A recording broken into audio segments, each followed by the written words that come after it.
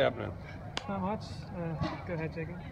Mike, I know you like to have the running backs be interchangeable, but are there certain plays right now that are almost becoming Keith Harrington plays because he's so effective in those roles? A little bit, but not specifically. Right now we're pretty much splitting Harrington and Wicks. You mentioned at yesterday's press conference that you kind of saw that Goff was going to be a good quarterback, right from the start. Did you kind of have your eye on him even when he was in high school? Oh yeah, there's a lot of traffic on him. There's a lot of traffic on him. I don't know the details, but he's from out there in the rest. So.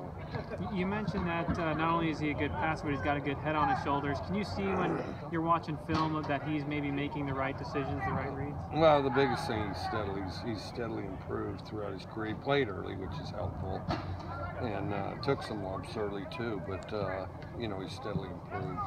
Is there a risk? Can they either kind of soar or sink when someone plays as a true freshman? Yeah, I think so, because there's their confidence is a big deal with quarterbacks, and but I thought he's steadily improved. Coach, for your true freshman, Darian Moulton, talk about what you've seen his improvement be since the start of camp. Came to camp ready to play, very eager to play, played very hard, and then his skills have steadily improved, and and he's improving right now too. Does he show? Does it speak to his ability to, on and off the field, that he's been able to also transition to just college from high school in general? Yeah, so far we'll see what his grades are, but it appears that way. He's a real dependable guy and real conscientious and pretty smart and all that. When you were watching high school film of Keith in the recruiting process, did he project as a wide receiver? We thought he could be one. We thought he could return stuff.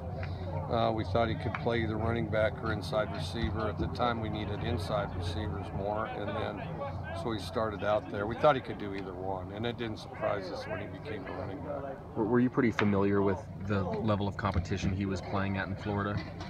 Yeah, I mean I would say it was medium. Florida's got good football anyway, but it was medium for Florida. Mike, your game with Cal last game wasn't the only air raid versus air raid matchup that has produced a pretty wild score. Have you noticed that something interesting happens when two teams like that get together? Well, I think it varies a little, but I think that in general it's produced a lot of points, and they're playing each other more and more now than ever before. And I think it'll increase too. Do the coaches in that family, do they share your indifference to running up the score? It seems like a lot of people. Of course, that isn't old.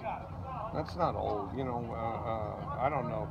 You had Nebraska, Oklahoma has been doing it for a long time. The Miami Hurricanes, and certainly before that. So I don't think. But there's a point to where you're focused on your guys and their improvement, and that's what your job is. When did you first start noticing that running up the score sensitivity? Well, I've never had it, so I'm not very conscious of it. You spend all week coaching guys to play hard, and you can't expect them to do it all the time. In my opinion, and there's those that don't share that opinion, but. I'm not changing my opinion, and I think they ought to. So. On Monday, you spoke a little bit about floodgate games when a team isn't as good as it looks and a team isn't as bad as it looks, and things just sort of compound. Was last year's game kind of a floodgate game for both teams in some ways? No, because it never really got away from anybody.